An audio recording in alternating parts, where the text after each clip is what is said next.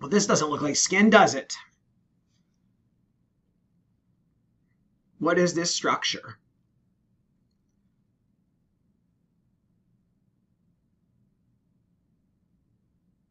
Oh, come on. I'll edit it out if you're wrong. What's that? Looks like a node. A node. It is. It's a lymph node, right? It's a blue round structure.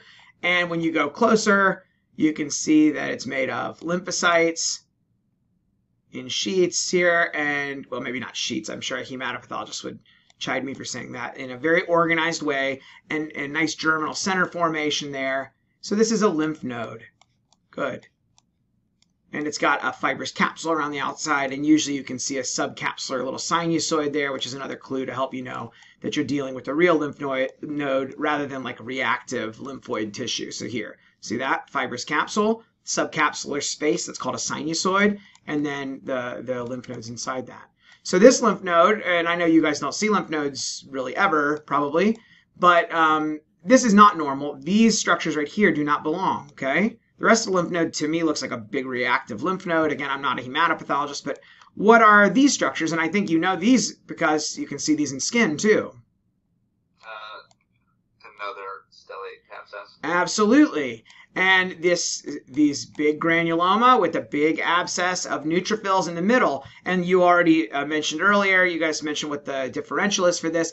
Particularly when we see this in lymph nodes, one thing to think of is, anyone know? Yeah, cat scratch specifically. This is like, I'm sure it could be other organisms could cause this, but to me, like the only times I've seen this in a lymph node, it ended up being cat scratch disease. So I feel like it's very distinct. These like the granulomas packed full of tons of neutrophils in lymph nodes, going to really be a strong indicator for cat scratch. And you can supposedly see the organisms on, I think, Werthin Starry or Steiner, a silver stain.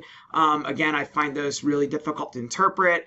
You can do molecular to prove, and Bartonella henselae being the usual causative organism, although I think maybe rarely Bartonella quintana can cause it. If I feel like I've read that before, but Bartonella henselae is the most common cause, and you can sometimes see this in the skin itself, particularly like at the site of a cat scratch. Like an infected cat that scratches someone, they may get the swollen node, but also they may get some granulomatous response like this in the skin, and I believe some people have called that Bartonella inoculosis or Bartonella inoculation site changes, that it's like getting that same response right where the cat scratch occurred. And I've seen a case of this actually where it clinically the lymph node was so large they thought it was going to be a sarcoma.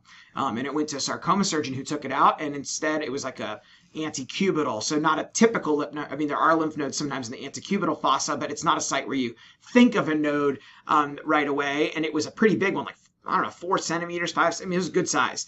And this is what it was. And we did molecular, and it was Bartonella henselae. So pretty cool. And that was great news for that patient because easily treatable and curable disease. Cat scratch disease. All right.